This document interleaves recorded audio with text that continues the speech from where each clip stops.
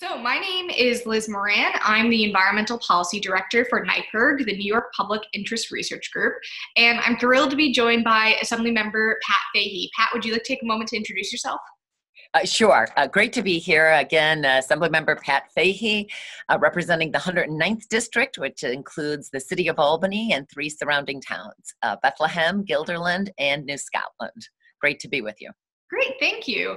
So we're now approaching the 50th anniversary of Earth Day. 50 years ago, people began organizing to fight for a cleaner and healthier environment that protects our shared natural resources and, of course, public health. And we're now finding ourselves in a very scary time where people are seeking refuge in our natural world, both for calm and for public health more than ever. So we'd like to hear from you. What does Earth Day mean to you, Pat?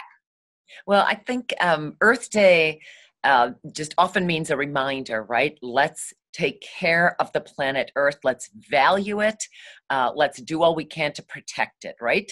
But as you've said, during this horrific time, as we are at the height of the pandemic, it is also a reminder that we need to value so many more things about the Earth. And some of that is just making sure that we are appreciating nature because it is part of this health and part of this protection, if you will, to be outside walking and trying to appreciate the sunshine and the need to help our mental health as we get out for walks, runs, hikes, bike rides. I've encouraged it with everyone. And by tomorrow, we'll all be wearing masks as well when we are out in public, unless we are more than 6 feet apart. And that's a good thing as well, but it also means there's a real wake-up call here on what the outdoors is going to bring. Yeah, great points. So you've been a tremendous environmental champion. So what we'd love to hear from you is what environmental policy are you most proud of, or what environmental policy are you most excited to achieve in the near future?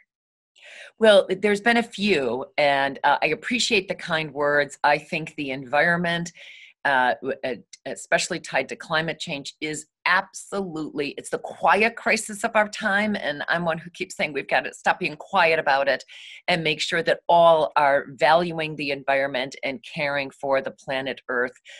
We've made a number of achievements here in New York. Most recently, last year, we did finally the plastic bag ban, because I think that's a real visual of the 23 billion that were used just in New York every year was a real visual of how we weren't taking enough care of the environment. We've made a few steps backwards on that under the pandemic, but I'm hoping that we can get back to making sure people understand the need to get away from plastics in general. And as you know, I have a few bills on that to require that plastic be made of anywhere from 75%, depending on the bill, 75% to 100% recycled materials. The other big achievement for this year is the $3 billion Environmental Bond Act that we hope will go before the voters in November. I think the economy is going to dictate some of that.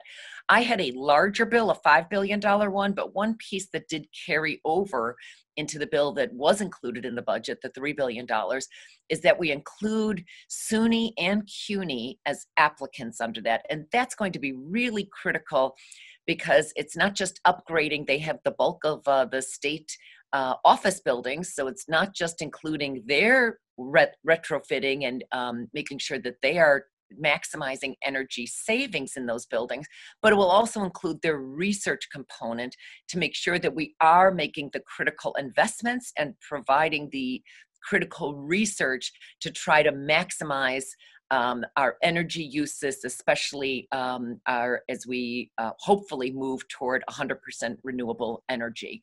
So that's been probably one of the biggest accomplishments. I always love to talk about what didn't work in addition to what did. And one disappointment for me this year is that I was not able to move a couple of my my electric vehicle bills. I had one in the budget. I'd like to encourage or increase the tax credit to waive your state sales tax credit, or sorry, to waive your state sales tax when you buy an electric vehicle. That did not prevail, given that we are looking at historic budget shortfalls. So we have a little bit more to do to promote electric vehicle and promote alternative transportation.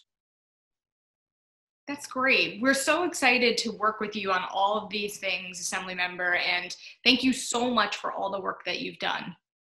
There's, you know, I look at the glass half full. We are making inroads, but every time I come up with a list of what we have accomplished, I have just as long a list of what we need to keep doing. I'm hoping during this pandemic that when people are out for walks, there's a whole new appreciation for nature, for being outdoors, and for caring for our planet Earth. So let's hope that in the next few years, we'll make even more strides.